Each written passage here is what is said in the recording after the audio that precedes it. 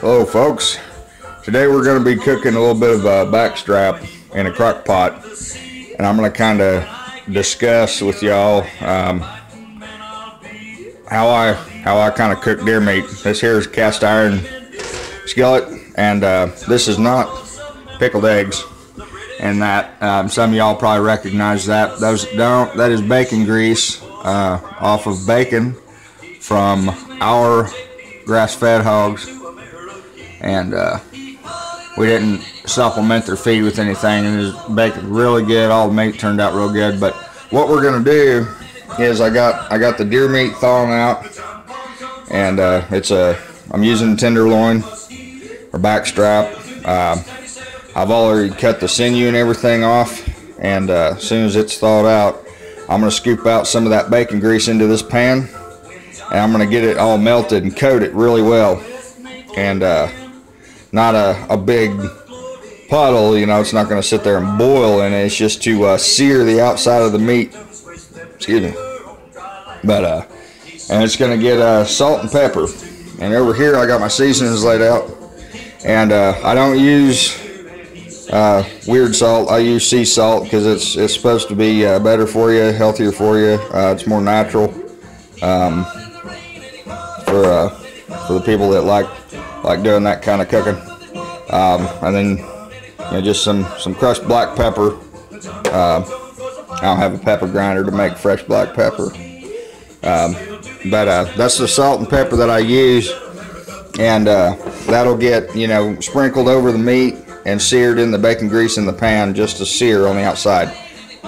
Not going to cook it at all, just to sear it. And then it'll go in the crock pot on high for about 8 hours, or until it's starting to roll, fall apart. Fork tender is what we're after. And I also add in ground, however you say that word. I'm going to leave that open for interpretation. On a good day, I'd probably call that cumin, or the other way to pronounce it. But parsley flakes will get thrown on there, and some rubbed sage, just a small pinch of rubbed sage will take that a long way. And also onion powder goes in there, just a couple good sprinkles of onion powder, just to kind of give well, once the water goes in here, I'll fill that up with water till it's like almost completely submerging the meat. I want a little bit of the meat to stick out. It kind of helps it weep a little bit.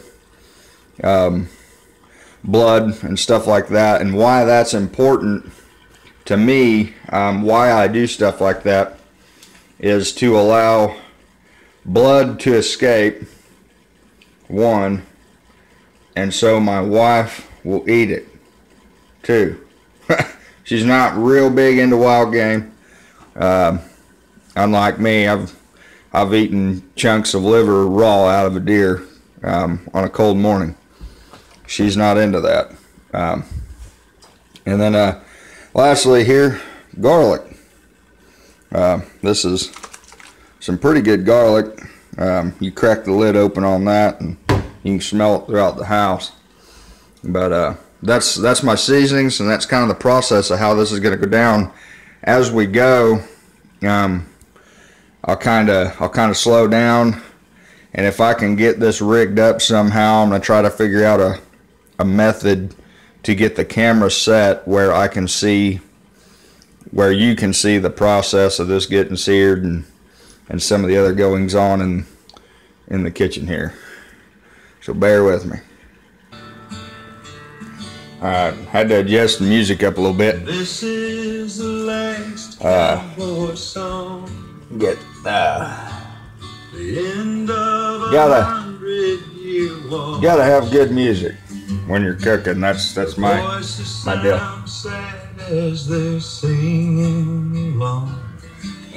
Just helps keep the time rolling. That's just in case you get visitors. But I want to talk about cutlery real quick. These are knives that I commonly use and generally carry on my person, minus the ulu, and that's that one right there. Wife got this for me for Christmas not too long ago, but I can't remember. I thought we had a card from it, but I mean, you can Google it and get them. This is more of a commercially made type of deal, most of like a souvenir. But this is really good knife for chopping up onion, pepper, even meat. I've processed some of our hogs and the deer that we're cooking today. I did a lot of cutting on it with this ulu. But the beauty of this thing is the curve in the blade, and then obviously the sharpness of this thing. You can actually take this thing and rock it back and forth and really get to going on your vegetables and just dice that stuff up real quick. Awesome knife. Let me turn this down just a little bit. In the culture of the Inuit or Alaskan natives that designed this knife, I have heard and read that it is primarily a woman's knife. But you find a good tool, you find a good tool. And next is this one. This is actually homemade.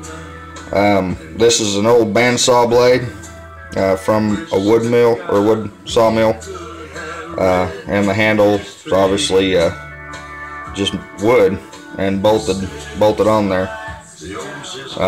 It's not full tang, but it's got enough to it.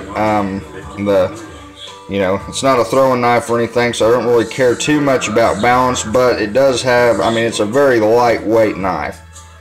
And that thing is very, very sharp. It don't look like much, it ain't nothing fancy, but I guarantee you if you had to use that for anything, like as in self-defense or something, that thing would definitely open something up. And next is this knife. That is another homemade knife. I did not make that one. I bought this in Pennsylvania at an old man's shop, and it was $20. Very nice knife. Let me show you the sheath real quick. That's the sheath that knife came with. And for $20, that has been one of the best investments of my life. I have butchered 2 hogs, 2 or 3 deer now. I have skinned I don't know how many freaking coyote, coon, beaver, I mean bobcat, you name it. That knife has been into more flesh than probably Hugh Hefner. Probably not that much, but I mean it's done a lot of cutting. And well, Hugh Hefner joke, rest his soul. But that knife is a solid investment, and the guy lives just outside of I believe Morgantown or Morganville, Pennsylvania. He's got a little mechanic shop, and right above that shop there's an old cabin built on top, and he's got all sorts of knives, buffalo horns, pre-made powder horns, wool clothing for period correct stuff, and rifles. I mean, you name it. If you're into the mountain men era or any type of reenacting or anything like that, or you just like to hunt with that primitive firearm method, excellent shop. And if you're ever around that area, or if you live around that area and don't know about him, go check him out. It's awesome. And real quick, let me show you something. Take a guess of what those are. In Saginaw, Michigan, I grew up in our house in Saginaw Bay. My dad was a poor those are going to be cooked and brought to the family dinner this Christmas Eve. If anybody in my family sees this and guesses what they are, they don't have to eat them. But those are going to be cooked and fed on a little plate with some dipping sauce, just to see what people think of them, because I'm that kind of son. To Alaska, go north, the rush is on.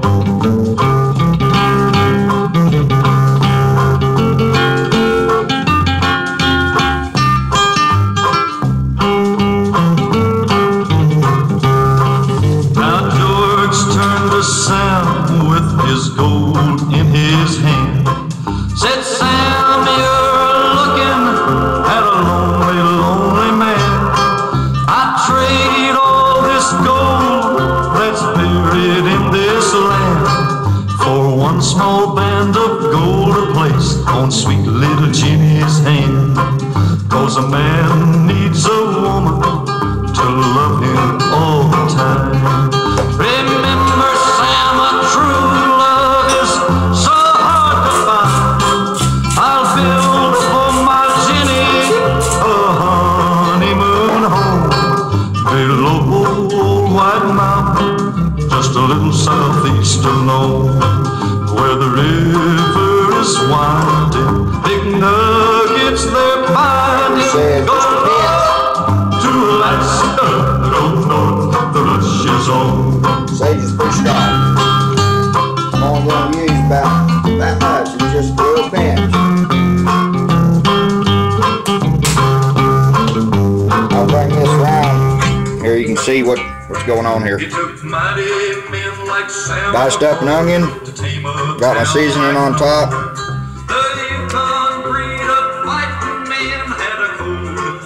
Just a little bit on top.